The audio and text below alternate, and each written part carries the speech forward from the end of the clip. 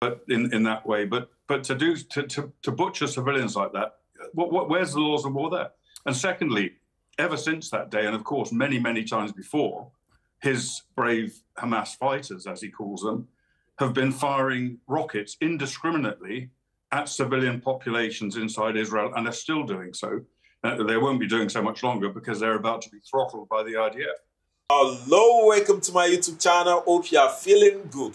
Today we'll be checking out a video where Douglas Murray debated a Muslim scholar on Israel and Hamas war. Wow. I believe this is going to be an interesting one. Let's check it out. Go. From Tel Aviv, the former British Army officer and now trustee of the UK Friends of the Association for the Wellbeing of Israeli Soldiers, Colonel Richard Kemp. And from Ramallah, Palestinian National Initiative leader Mustafa Barghouti. Thank you both for joining me. Let me start with you, if I may, Mr. Barghouti. We've just had this news in. We've all just heard it, of the deputy head of Hamas being killed in Beirut. Obviously, this is the leader of the group that killed Palestinians in the coup in Gaza in 2006 to 2007, and of course, one of the people who planned the October the 7th massacre. What's your response to his killing tonight? Well, if you allow me, and I hope you will accept that from me, I think your presentation is absolutely one-sided, totally biased to the Israeli side. You speak about the right of Israel to defend itself, but you don't mention the right of the Palestinian people to defend themselves. You fail to mention that Israel is the aggressor, which started this terrible occupation since 56 years. And Palestinians, as people under occupation, according to international law, have the right to defend themselves and to resist occupation. You failed to mention that no less than 29,000 civilian Palestinians have been killed by Israeli bombardment. I mentioned that. I mentioned that. No, you mentioned as if they were killed on their own, not by Israeli bombardment. What should be clear here is that 29,000 Palestinians, if we include those under the rubble, have been killed by Israeli terrible airstrikes and artillery bombardment, including no less than 12,000 children. I've said so many times on so many programs, I'm against the killing of any civilian, whether Palestinian or Israeli. But if you speak about the killing of 30 Israeli children, you should also speak about the 12,000 Palestinian children who were killed. Well, Mr. Barghouti, now, I did actually, Mr. Barghouti, I'll do a follow-up, if I may. I did mention the killing of children. I did say that that is appalling damage in the war. But let me finish the question before you try to answer a question I haven't yet asked. Please. You said that the Palestinian people are allowed to resist, as you call it. What does that look like in your view? According to international law, people who are under occupation have the right to resist in all forms, including military forms, as long as they respect international law and international humanitarian law. Okay, so what does it look like? What does it look like? Israel wants not only to... Look, I've been struggling with nonviolent resistance all my life. I was injured 9 times by the Israeli army, although I never used any weapon. I was shot twice. But you're not telling me. But you're not telling me, sir. Wait a minute. You're not telling me what legitimate resistance is. While legitimate resistance is all forms of resistance that respect international humanitarian law, which means not attacking civilians, not attacking children. It's very clear. That's what international law says. I am not creating that. Okay. But even when I was in my white coat, wait a minute. When I was in my white coat, in treating an injured person, an Israeli sniper shot me twice.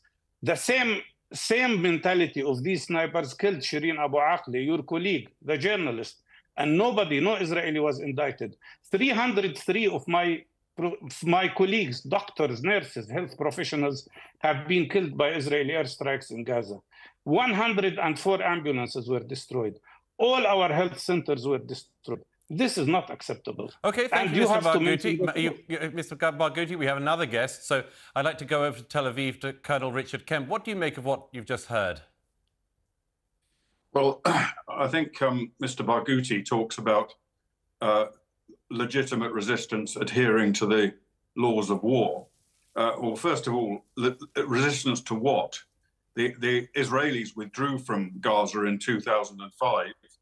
And effectively set up a two-state solution. Let the Palestinian Authority, which was then taken over by Hamas, run their own territory. So what are they actually resisting? What's this resistance about?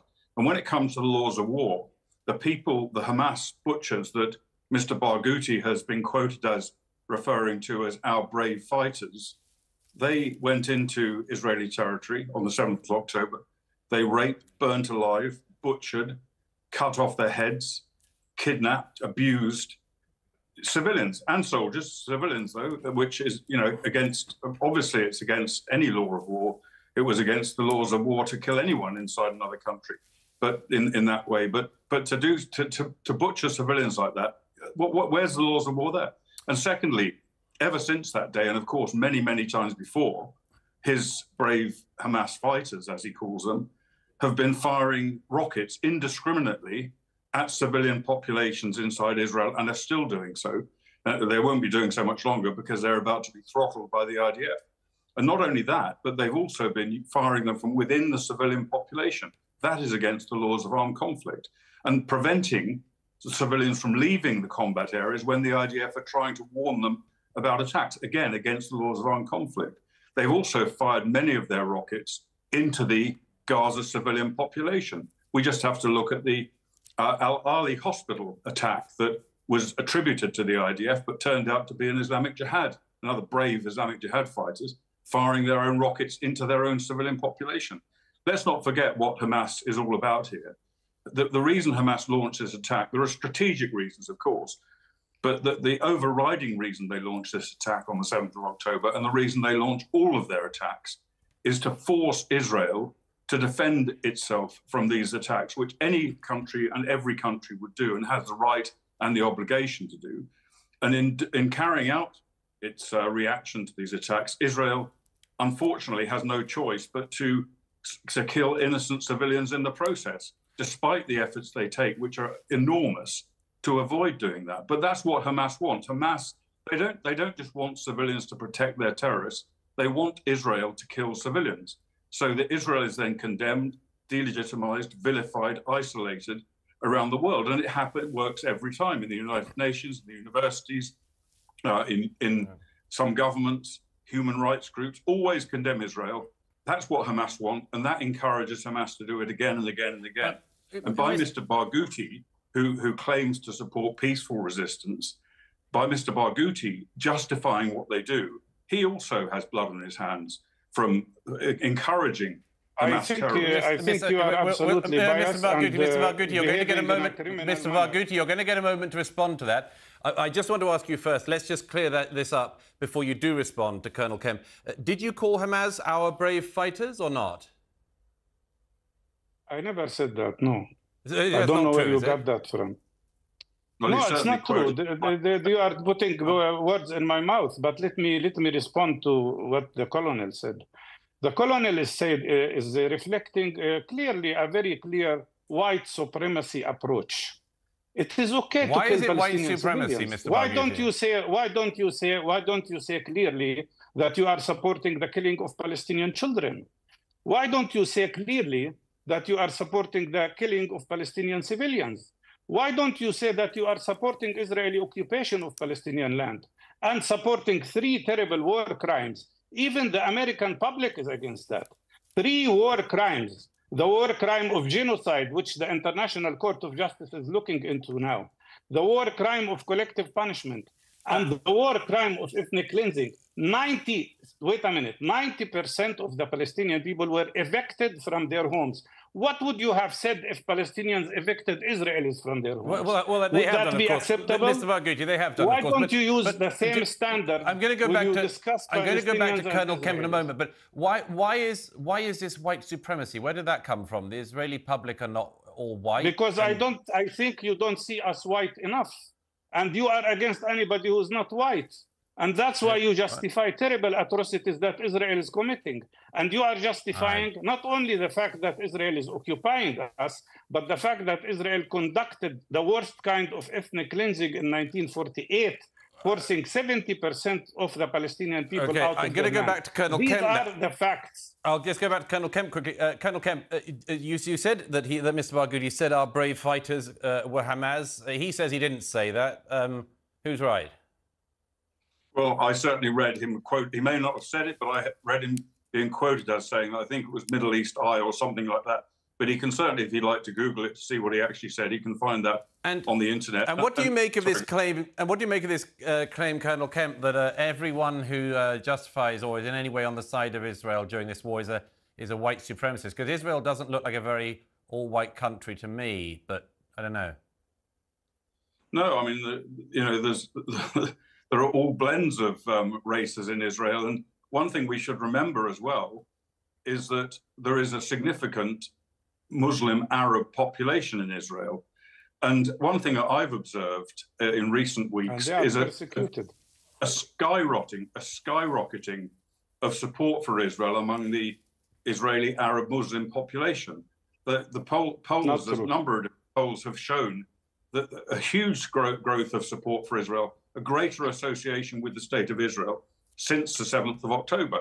And that is partly due to the fact that Hamas, his brave fighters from Hamas, that he clearly supports, came in and butchered not just Israelis, but Israeli Jews, but they also came and killed a number of Arabs and people from many different ethnicities.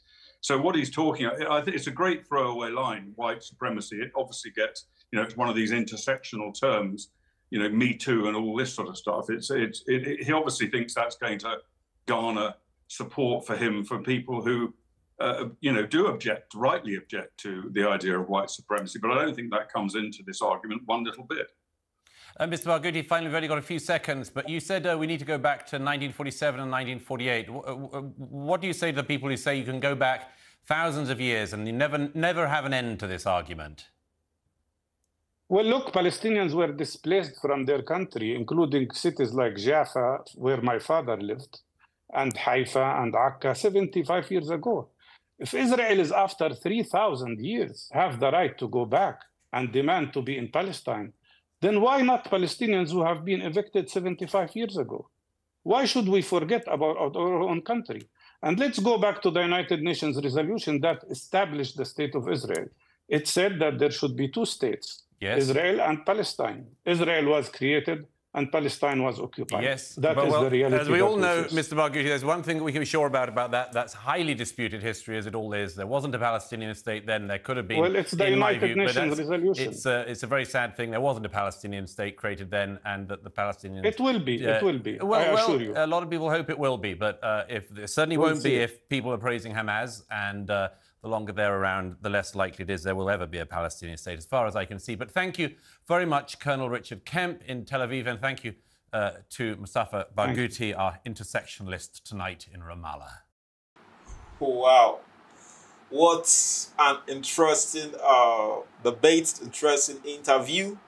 We can hear the point they all gave, and based on the facts they stated, we all understand that this conflict between Israel and Palestine, Gaza to be specific, Hamas, have been going on for quite some time. And we all also understand that because of this conflict, a lot of people from Israel have lost their loved ones. A lot of people from Palestine, Gaza have also lost their loved ones as a result of this conflict. I really feel for those in Palestine. I also feel for those in Israel that have lost their loved ones, because losing your loved ones, I believe, is something very painful. And I totally condemn the killing of any form that involves killing of children, killing of civilians. I totally condemn that. And I also understand the fact that it's very painful losing your loved ones. But we also have to understand the fact that in war, people die. And that is what is actually happening. That's what is actually happening. I understand the fact that, based on the points that I've given in this video, Israeli residing in Gaza in 2005, they all gave up Gaza in order for them to come and maintain a two-state solution with Gaza, with Palestine. And after Israel left Gaza in 2005, Hamas was voted into power.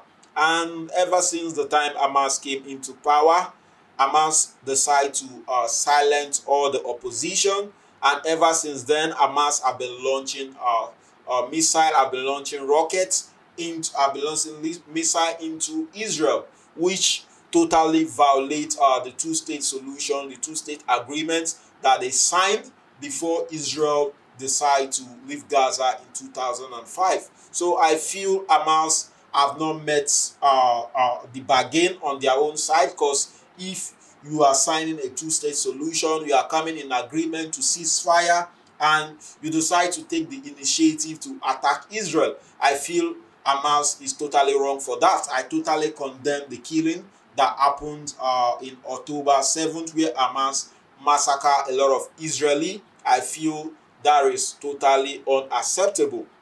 And I also understand the fact that a lot of people have lost their life in Palestine, have lost their life in Gaza. I totally feel for them, because it's very painful losing your loved ones, most especially losing children or losing civilians. I feel that is very painful, but we have to come to reality. Before Israel launches an attack into Gaza, into Palestine, they always inform the civilian to evacuate those areas.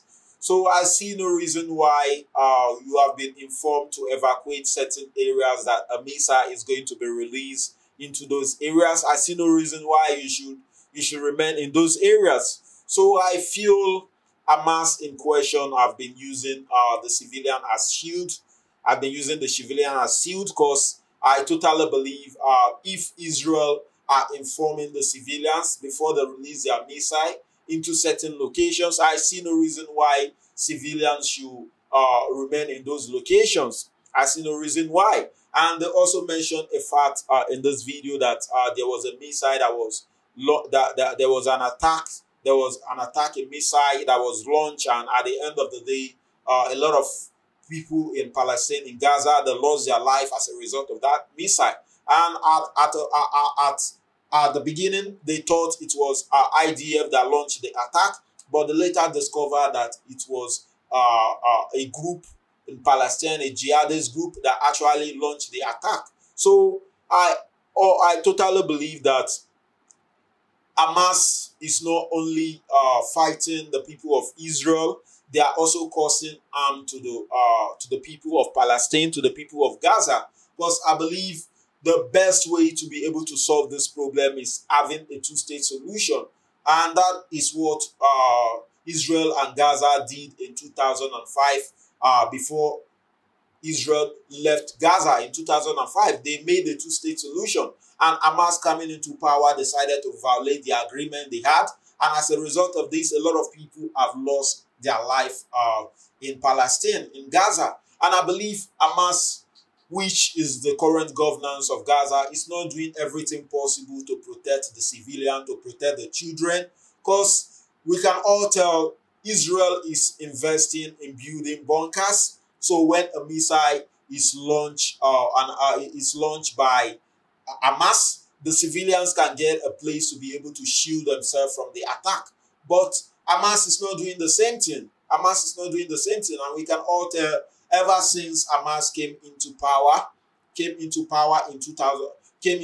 after Israel left in 2005, the living condition in Gaza has become poorer. We can all tell that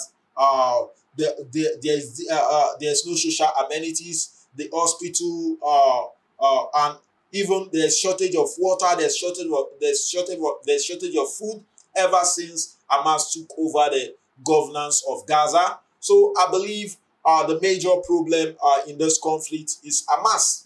And I really believe if there could be a situation whereby the international communities can help, so there can be a two-state solution between Israel and Palestine, Israel and Gaza, in order to be able to resolve this conflict, to stop the killing, because I totally feel for those that have lost their loved ones. And I believe the only one we can blame for this killing is Hamas, because they kept on attacking Israel. Israel trying to defend themselves, and to eradicate Hamas. Hamas using the civilian as shield. As a result of that, a lot of civilians lose their life, and a lot of people in the world, in America, in UK, are protesting and showing their support for Hamas, and they believe Israel is playing victim, which I also believe that is totally false. So I've learned a lot just listening to Douglas and every one of the speaker. I would also love to hear your comments. Let's get the conversation rolling. Don't forget to click on the subscribe button, click on the like button. Do have a nice day.